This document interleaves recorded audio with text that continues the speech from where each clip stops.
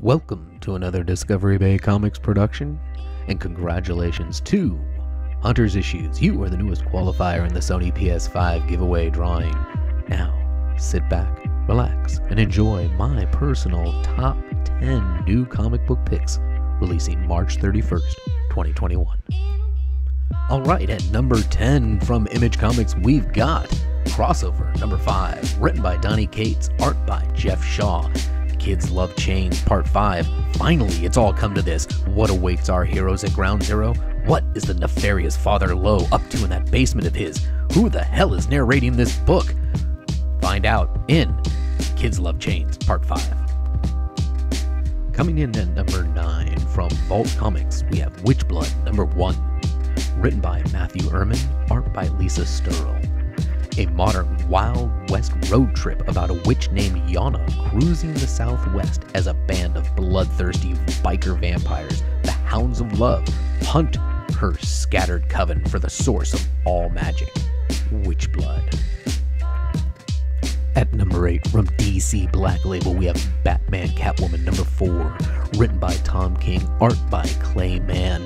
This whole chain of events is what ultimately leads to Catwoman killing the Joker in the future, a secret she can't keep from her daughter Batwoman much longer, particularly now that the old man Penguin is involved.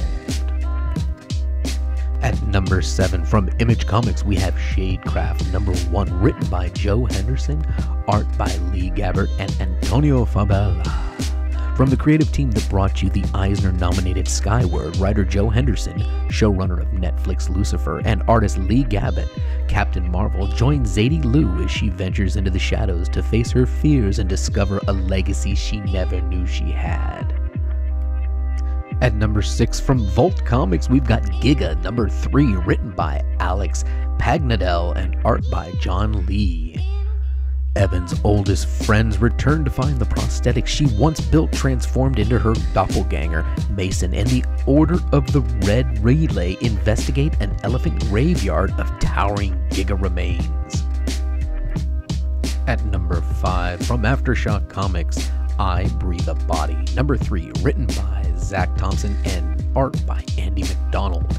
As Han architects a social media campaign of looming dread, she begins to doubt her actions and fear her co-workers. Locked in a terror-shrouded fortress of her own design, now with nowhere left to run, and confronts the fury of a fungal god long thought dead. At number 4 for Marvel Comics, we've got Silk number 1. Written by Maureen Gu, I believe in A Thing Called Love, and drawn by Takashi Miyazawa, Runaways and Ghost Spider, Cindy is on assignment and nothing can stop her. At number 3 from Aftershock Comics, Nuclear Family number 2, written by Stephanie Phillips, art by Tony Shasteen. When the big one dropped on their house in 1957, the Cold War turned hot for the McLean family. Forced to contend with the literal fallout in Wisconsin, suffering from nuclear winter, where almost all civilization has been wiped from the map, the McLeans now have to wonder, is the year still 1957? Or has something more shocking happened? At number 2 from Source Point Press, we've got Dead End Kids Suburban Job number 3, written by Frank Gogol and art by Ninad Sitkanen. 3 teens, 1 job, no hope. After the disturbing events of the last issue, Ray Ray and his goons are closing in on the kids. Now they need to get rid of the money, and fast. Tori has a plan, a really bad plan. Witness a heist unlike any other as the follow-up to the 2019 indie hit barrels toward its final bloody chapter.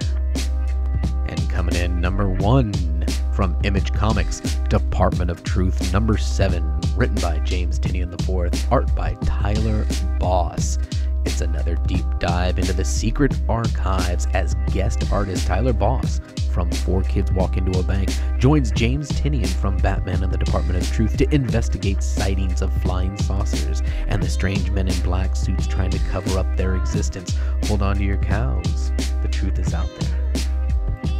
Please remember to subscribe to the channel and comment below to be entered into the PS5 giveaway. And as always, don't forget, we had a good time.